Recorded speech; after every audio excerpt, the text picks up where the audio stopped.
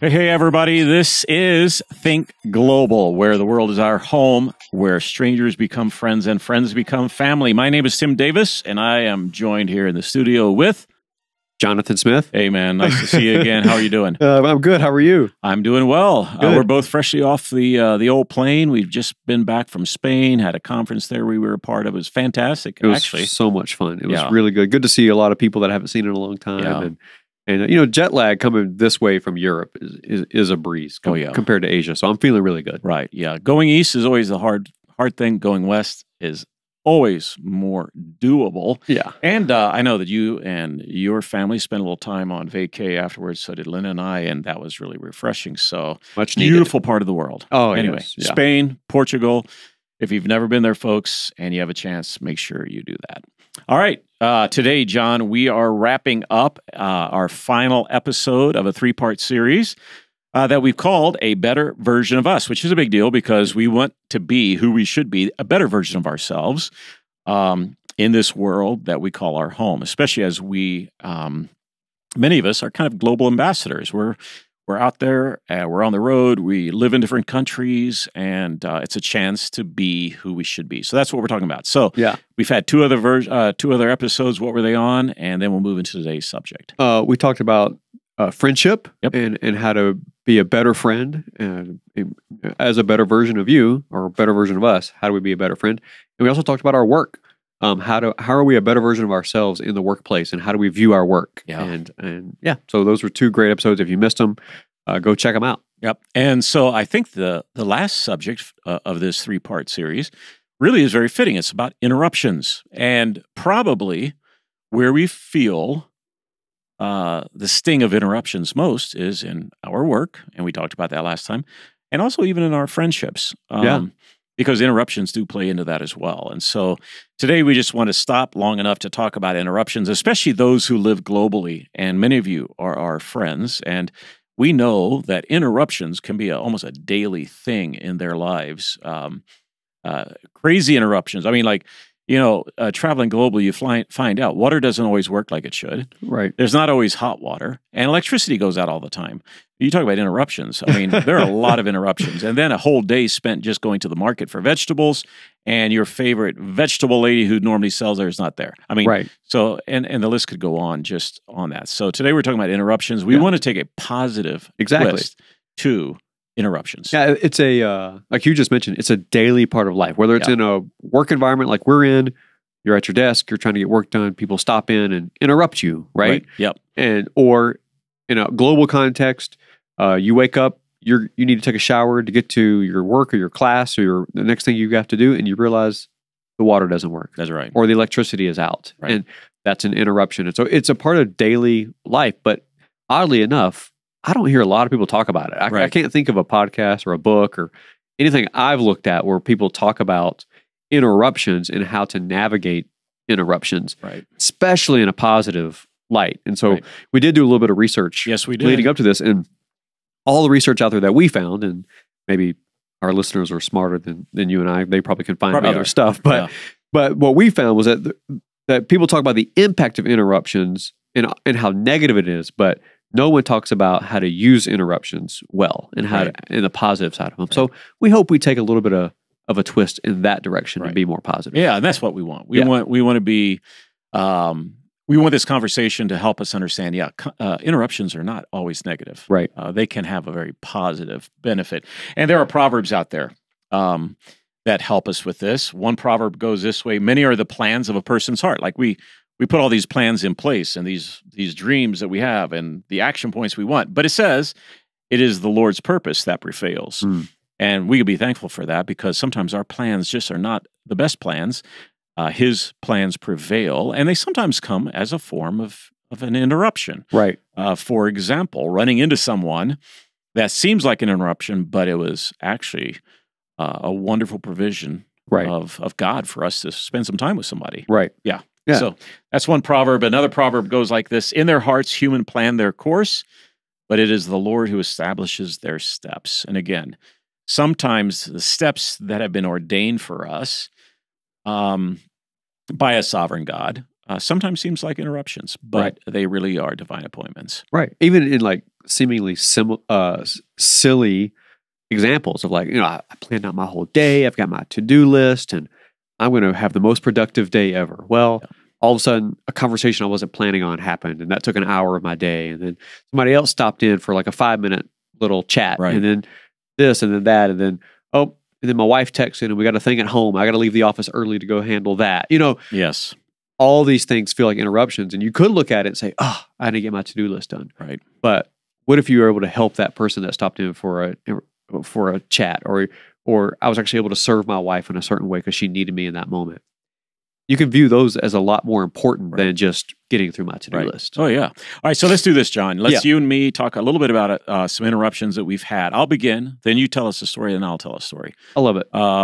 But how the kind of interruptions we're talking about, like how this actually works. All right, so on one occasion, and it just kind of reveals just a little bit about myself, and my wife, and we're different in this in many ways. But we went up to the mountains at a great time in the mountains together. Coming back down, a significant, serious accident took place, probably a quarter of a mile, half a mile ahead of us. And as you know, coming out of the mountains, sometimes you've got one road that lets you out or gives you access. And so we were stuck. And it was a serious accident. So it was about an hour and a half, 2 hours. My natural response is like frustration. Like, now I know human life was involved, and I am sensitive to that. But the reality of sitting in a line that long was beginning to frustrate me. And Lynn has always loved to say to me, and it's just a common saying out there, when you get a lemon, make lemonade. And so she looked over at me and said, well, let's make lemonade. And like, I couldn't see any way to make lemonade at that moment. But at the end of it, what we ended up doing was good. We just pulled off to the side of the road, which was very available, and got out of our Jeep and walked down to the river and sat there and watched the river flowing, threw some rocks into the water, and had a good time together. So it turned out to be a very valuable moment for us. It was good. It was a good lesson for me to learn that, even in the worst of circumstances, there's an opportunity to enjoy. So for me, that was one example. And it is that attitude that says, interruption, but we can make this enjoyable. Yeah, you created an opportunity out of the interruption. Yeah. And, I have a story where actually I was the interrupter. Yeah. It's not always about us being interrupted in our such important lives, but I was actually the interrupter. And I have a friend, and he's a longtime friend. And in this particular season of life, I'm fairly busy, and he's busy. He's the CEO of a pretty large company, and so his days are just full. But we keep texting every now and then and saying, "Oh, we should catch up sometime." And I'm trying to think, well, I do want to catch up with him. How do I do that? Well, one day driving to the office, I just thought, I'm just going to call him. I'm going to interrupt him, whatever he's doing. And if he answers, he answers. And if he doesn't, it is what it is. Yeah. So I called. Well, he answered right away. And we ended up having about a 45-minute conversation on my drive to the office. And then I sat outside the office for a few more minutes once I got here and finished chatting with him. And ended up being a really encouraging conversation for both of us. Yeah. We shared about what was going on in life. We shared about our families. We shared about work. And we shared book recommendations. And I mean, it was just a really life-giving conversation because I chose to interrupt, to take that chance and interrupt and see what might happen. And he took it, and actually he made a comment to me because I said, "Oh man, I didn't think that you would answer. I'm glad you did." Yeah. And he said, "Well, I love this because my entire day is scheduled down to the minute. Yeah. So something that's unscheduled from a friend, I really appreciate it." Oh, yeah. So I thought that was cool. And that's a good perspective. Like, there are those unplanned events that are just super cool, and we need them, actually. Yeah. That's actually what makes life pretty spicy and good to me. Yeah. Yeah. One other thought, and this came to mind as we were preparing this earlier, and that is, I know you were just in Portugal. You know how beautiful it is. You know how lovely the people are. And I love their outdoor cafes that sit on the street under trees. The night is alive, and the temperatures are cool, and it was late in the evening, and I had finished a long trip And what I wanted really was just downtime. You know, that's my psyche. I wanted a little bit of downtime, alone time. Went to a restaurant that was highly recommended, put me at a table, and I thought, this is great. You know, there was a crowded restaurant. And I had forgotten that in many of those cultures, if there's a seat open across from you, they'll put another person there. Yeah. So sure enough, here they put another dude right there in front of me. And my first temptation was to put in my earbuds to maybe listen to a podcast or something. And instead, I decided, you know what, just be friendly at first.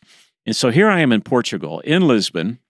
This guy is seated in front of me, and with his wonderful accent, speaking English, we engaged in an amazing conversation. I didn't realize it, but he was a politician from Porto. He was in town for the business that he had to do. And I learned so much about Portugal, so much about the culture, so much about their politics, so much about their life that I couldn't have gotten that in a book. Right. It turned out to be one of those evenings where I was just thankful. Like, God, thanks that I had a chance, even though it was against what I wanted. I had a chance to talk to this guy because he was so engaging, so friendly, so warm. It gave me a whole perspective about Portugal that otherwise I would have missed. And so I remember that distinctly. It was just one of those great moments that I was willing to maybe accept when I rather would have listened to something on my own, but something better was in store for me. It was a great interruption. Yeah. Yeah. I love that. And, you know, it's kind of like that point that we keep talking about. Like, life would be so boring without interruptions. Yeah. You would have had a nice, quaint meal. You would have enjoyed your food. Yeah. But if you looked back on it, yeah, that was a inconsequential, unremarkable evening. But it became a remarkable evening because of that conversation. That's right. The interruption made it a very remarkable evening. Right. Yeah. And so which is cool. Yeah. You think about even in an office environment, like, okay, I sit at my desk 8 hours a day and nobody ever interrupts me, but I get my work done. Right. But okay, that's fun for a day or two if you feel overwhelmed or ultra busy. Right. But after a couple of days, like, you're bored. Yeah. So inviting the interruptions, being interruptible, actually brings a little spice to life. And like, makes it interesting. Exactly right. And accepting of it and our attitude going into it. But let's be honest, John. I mean, sometimes we can't be interrupted or we need to focus. So what do we do? I mean, I know you're of that generation where you have a lot of thought into this. Give me some ideas, like, because a lot of people are out there saying, yeah, right, but I got to work. Yeah, you do. Absolutely. So you have to balance life, right? And I think that's a lot of what we're talking about is balance. I know we talked a little bit about balance in the work podcast too. Like, it's not just being a workaholic. I mean, same thing with being interruptible. If you just talk all day long, you don't actually get your work done. Or if you're a writer and you have to write a chapter of a book, but you're at a cafe and you get interrupted the whole time, you're never going to write the chapter of your book. So at some level, you got to get your work done. So if you truly don't want to be interrupted, I have two very practical things. I would say put your phone on Do Not Disturb. Yeah. A lot of our interruptions come through the screen, and we talked on the previous podcast about screen time and that sort of thing. But put it on Do Not Disturb. That's a feature they built into the phone for a reason. So people are like, oh, well, I might miss this or I might miss that. Well, fine, you're going to be interrupted. But if you truly don't need to be interrupted, use the Do Not Disturb feature. Put your phone in a desk drawer. Do whatever. The other thing would be if you're in an office environment or at home, you work from home or whatever, get out of that environment. Go to the library. Oh, well, it's quiet library. Well, you're going to get a lot done. You're going to be focused. That's right. Go to a coffee shop that's off your beaten path, off your regular routine. You know, I have my regular coffee shops I go to, but I know I often will run into people that I know at that coffee shop. Right. So there's plenty more. So I go find one that I don't know anybody. Little secret I did a couple of years ago. I don't think I've done it since COVID started. So going back a couple of years, but I used to spend about one day a month at a co-working space. And I think you're the only person who knows the name of that co-working space. That's right. I didn't tell anybody where I was going because I didn't want anybody to think like, oh, I'll do that too. Right. And then I see them there. Right. And now I've just invited interruption. Right. But I did it one day a month to allow myself a full day of focused intention around the projects or the things that I needed to get done. Right. So, and while I was at that co-working space, my phone was on Do Not Disturb. It was in my bag, and I went in prepared with a list of things I needed to do. But I couldn't do that every day. Right. Back to interruptions, give a little spice to life. So I like it, but I can't do that every day. Right. No. So anyway, a couple practical things. Right. All right. So as you were speaking, yeah, I was listening. I just want you to know. But you know how our brains are. Like we think of things. I actually thought of something that I would love to think it's profound. I'm sure it is. But maybe it's not. Anyway, but here is my thought. I think sometimes the greatest challenges are our self-induced interruptions, like looking at our phone. Yeah. And before we know it, we spend an hour on Instagram or Facebook or something else like that. Yep. And then all of a sudden, now we're crunched for time. Right. And then all of a sudden, another interruption comes, not by virtue of what we've done, but someone else who needs us. Right. And we don't have time for it. Right. Yeah. That is good. That's kind of profound, isn't it? It is profound. Like, because often what we do, we are the victims of our own interruptions. Yeah. And that just comes with focus and intentionality, putting boundaries on our phone, on Netflix or whatever, so that we have time for those divinely appointed interruptions that really matter. What made me think about this a little bit is you and I have a friend who just lost their father. And Lynn and I listened to the funeral service because we were overseas when it took place. And this was very true of this man. He always had time for interruptions that really mattered, like that, right? So it was the lady who was single, a single mom who, like, a snowstorm hits and she can't shovel the drive on her own because it's a monster snowstorm. Yeah. And he always had time to go to take care of an interruption like that.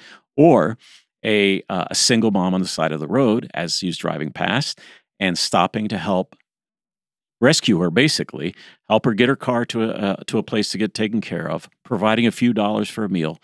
And actually, when we have used boundaries well, we then have time for those interruptions that really do matter, of consequential nature that we really need to respond to. So I do think what you're saying is good. We need to set boundaries. We need to set time constraints, and we need to focus on those things and stop doing some of the things that do kill our time, so that we have time for those divine appointments. So we have time for those interruptions that really do matter in life. Yeah, I mean, this could be a different podcast altogether, but I love the idea of like auditing your time. Yeah, like people rarely slow down enough to say, you know what, I'm going to do like an audit of how I spend my time. Yeah. And we talked about it on the other podcast about screen time and how it shows you your screen time or whatever, but that's one. Yeah. But how many hours a day do I watch Netflix? Right. How many hours a day do I spend just looking at this or looking at that or talking about this or talking about that? Or even if you just did an audit of your day,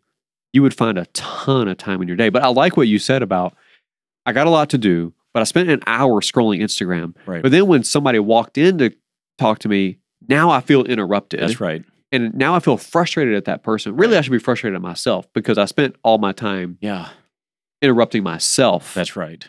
But rather, we kind of cast that blame on other people when really blame ourselves. Right. Hey, wouldn't it be a fun little exercise? Again, something just kind of random here, but wouldn't it be a fun exercise to manage our time wisely and then say, all right, now bring on the interruptions that really matter. So it's like we've used our time wisely. Go ahead, God, do something crazy. I'm ready for it because I got time for it. I've made time. I've built time into my life for interruptions, which is kind of a cool thing. I think that's what we should do. And, you know, I like the idea of that because allowing interruptions in your life allows a chance to show that others matter more than ourselves. There you go. Like, I care about whatever your needs are because you came and stopped at my desk or you called me or you texted me, whatever.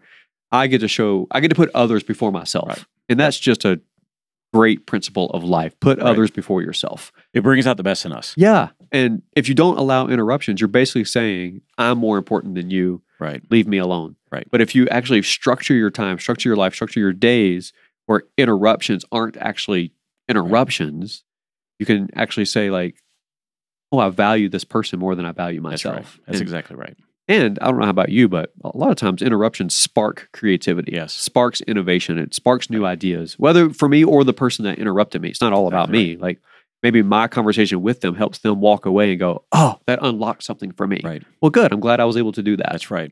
So actually, I think what you're saying, to summarize what you're saying, I think, you know, planning for interruptions and taking the best attitude toward interruptions probably make us a better us. Yes. It actually, and that's what our whole series is about. What it's being about. A better version of who we are, where the way we look at life is interruptions, especially as it relates to other people, really are opportunities to be a better us. Yes. Anyway. That's a good way to summarize it. That's a good way to summarize it. Perfect. All right. And there is a quote, though, that you probably need to, we'll end on this because this is a great quote by someone that we love the writings. We appreciate the wisdom that comes with. Yeah. You want me to read that? Yeah, that'd be great. Yeah. So there's an author. His name's Henry Nouwen. A lot of you guys know Henry Nouwen.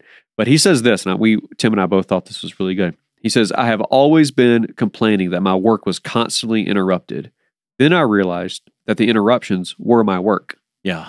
That's perfect. It's a good way to summarize what we've been talking about. That's exactly what we're saying. We do complain a lot about the interruptions, but if we just saw that as a part of our life and being a better version of ourselves, I think it takes us a long way into being the kind of people we need to be. I love it. All right, man. Here we are. All right. This was our May podcast of Think Global, where the world is our home, where strangers become friends and friends become family. So, folks, let's together make a pact. Let's work on this. Interruptions are not the enemy. They may be the invitation to a better us. And with that, we're signing off. That was good. Thank you, guys.